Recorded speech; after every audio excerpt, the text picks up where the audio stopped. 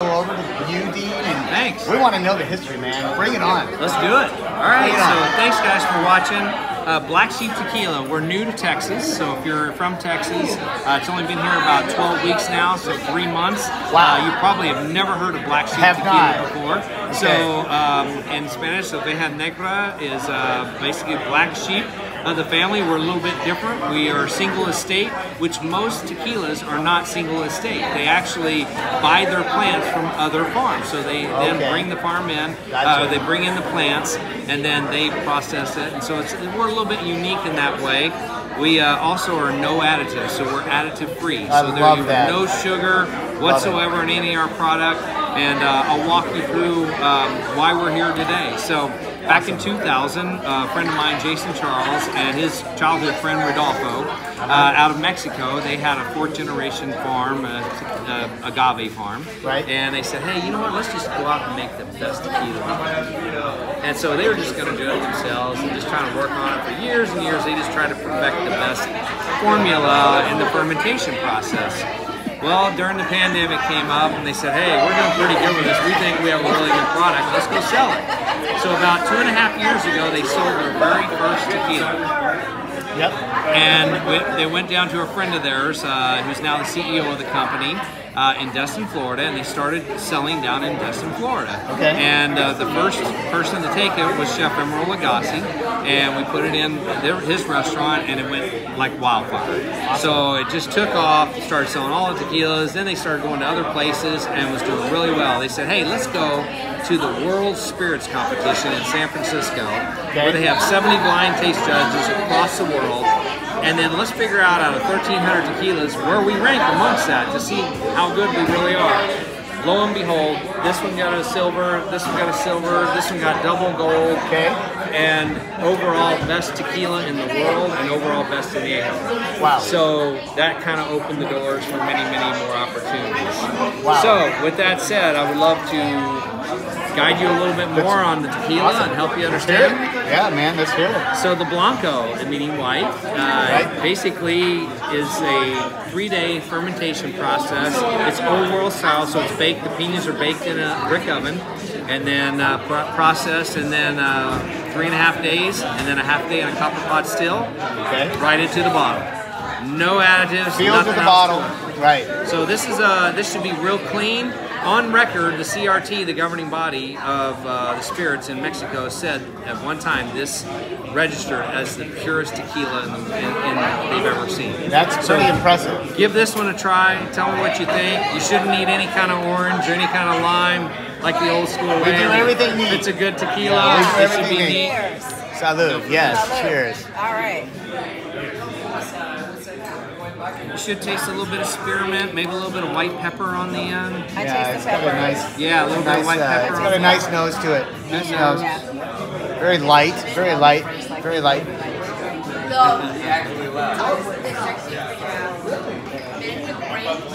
What are your thoughts? Yeah, it's really smooth. I get the really true, authentic agave, which I really like. And actually, you know the reason why you picked that up, and that's interesting you say that, because we use twice the amount of agave as normal Blanco. So it's good to know. You get a little bit more of that natural sweetness. Yes. Because when the agave plant is actually, when you actually take it out and eat it, and it's then pulled apart, it's actually really, really sweet. And that's what they pull it from. So you don't need to add sugar to it. No, and so that's good agave flavor. I would say this ranks high on my list in terms of Blanco tequilas. So what's the price point on this guy? Yeah, if you went to a local beverage shop or any of your local places, retail, that retails around anywhere, depending on where you are in the country, $45 to $55. Okay, so but that tells you it's a decent Blanco. Because if you get the cheap Blancos, then you're drinking turpentine. That's right. Then you're going to have a headache the next day. Yeah, absolutely. Okay, I'm very impressed. We like to call this the no hangover tequila because we don't have any sugar in it to give you that hangover. Which is very important. Okay, that's solid. Okay. So let's move on to the Reposado. So now there's a difference. If you come in a little closer, you can see there's a difference in color. And then you have the Blanco, and then you see it's a lighter color. Well, why would that be? It's because the Blanco is then put into, and what we do, not every company does this, but we put this into used Jack Daniel barrels. Okay, so that pulls in that Jack, that whiskey flavors, that oak flavors. So you're going to bring out some of that in this, and we've done this just less than a year. So Reposado meaning resting. It's resting in a barrel. So try this one right here. You'll see that you'll bring out some of those different. I'd like to hear what you taste in this one. So some Reposados are being rested less because there's such a high demand. What's the average age of the resting on this? 7 months, 8 months, 6 months? It just depends on the different, but you hear anywhere between 3 months and up to 12 months. It varies based on whether the demand. Sometimes it's 3 months, sometimes it's 8 months, 10 months. We like it to be as long as we possibly can and still fall in that Reposado category. So give that one a try. Give me your thoughts on that one. Should be very smooth. So you get some citrus taste right away. Some citrusy.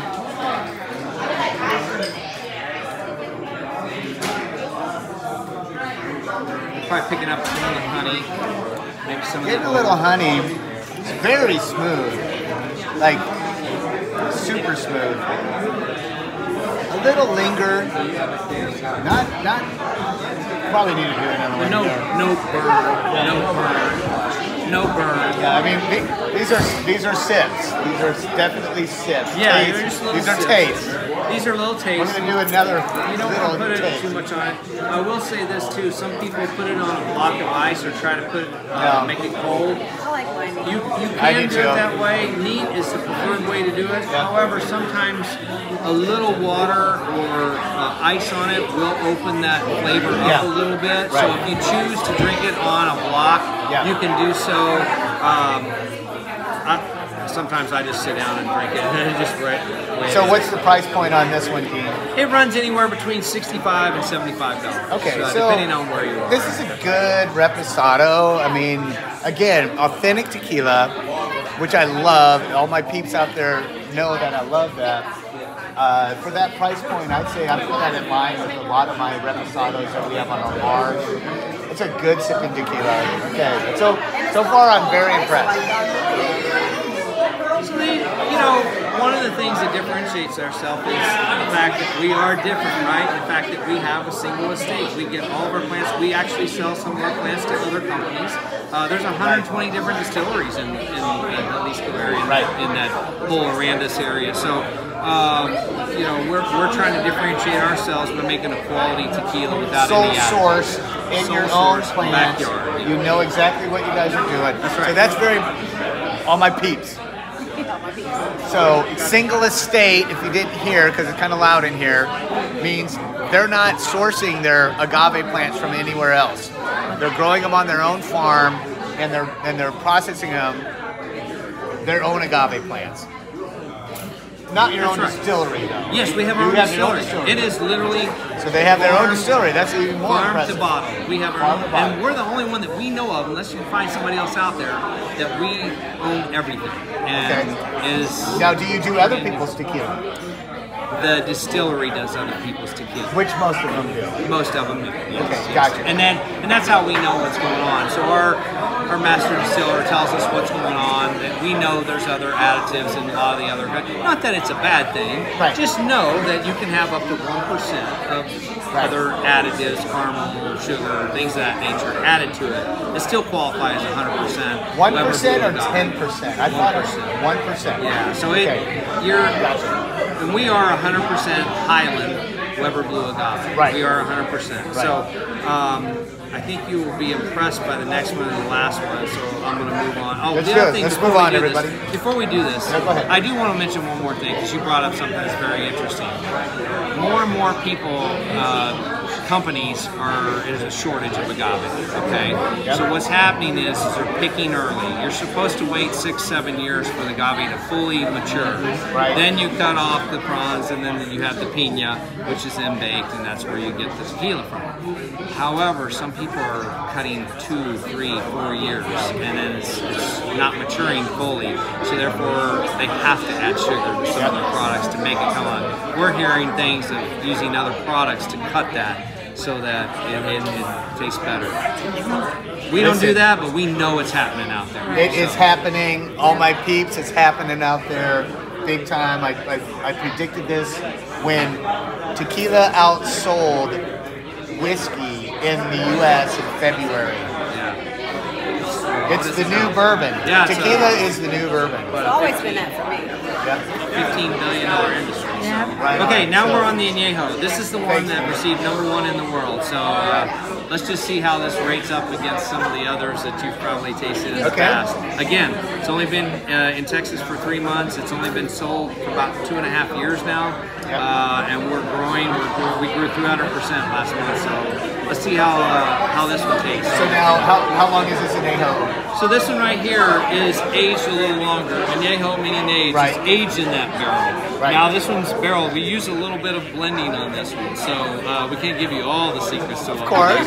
We do add a Just little give bit us of 80%. extra. We have a 7-year extra añejo, and we also have a reposado, and we blend those together to make an amazing añejo. Okay. So it qualifies under the añejo category, and enjoy. Ladies first.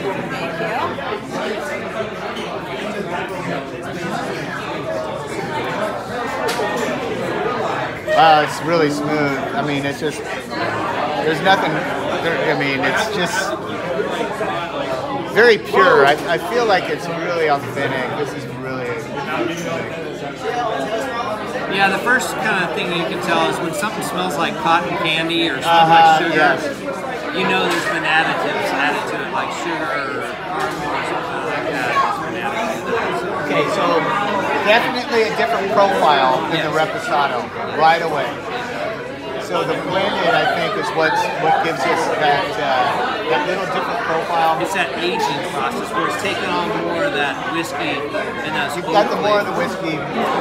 It's got a little bit more caramel flavor. A little bit more caramel flavor to it. smooth. Yeah.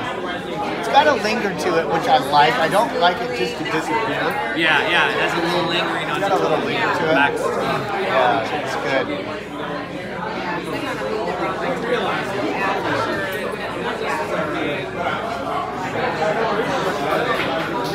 Citrusy, almost kind of like I get a little apple flavor, which I've never had or even said on my channel before. Yeah, but an apple. it's got like kind of like a little apple flavor to it, but not, not added, but it's just whatever the tones Maybe you better try are. another one just to make sure. I think we better try another one. By the way, folks, these are just tastes. These are literally Yeah. quarter-ounce tastes, so they're not. Yeah, my peeps know pretty Yeah, well it's not very when I do tastings. Yeah. Okay, that's solid. That's really good. I'm a black sheep believer. I'm a black sheep in the family. My production supervisor, All right. very good. aka Miss Tequila Jefe, is an awesome tequila connoisseur, and she will taste some of these. But Great. Dean, listen, man. Thank you for coming out. Really Appreciate appreciate you. it. Yeah, it was good. And all the peeps out there, all the So real quick, Tequila what Jefe is peeps, the go buy price? some Black Sheep tequila. Ask for it at your local store. Definitely. What's the price point on this one right here? This one's right around So we anywhere have- between $90 and $100. Okay, so pretty reasonable. Very reasonable. Very reasonable. And awesome. Yep. Go to your local retailer, or you can go to blacksheeptequila.com. BlackSheepTequila.com. Get on there. Check this out. All my peeps. This is worthy tequila. All right. Super awesome. Man, appreciate Thanks you, for the brother. review. Yeah, you bet. Thank you. Thanks, guys. Tequila Heavy with an H. He's out.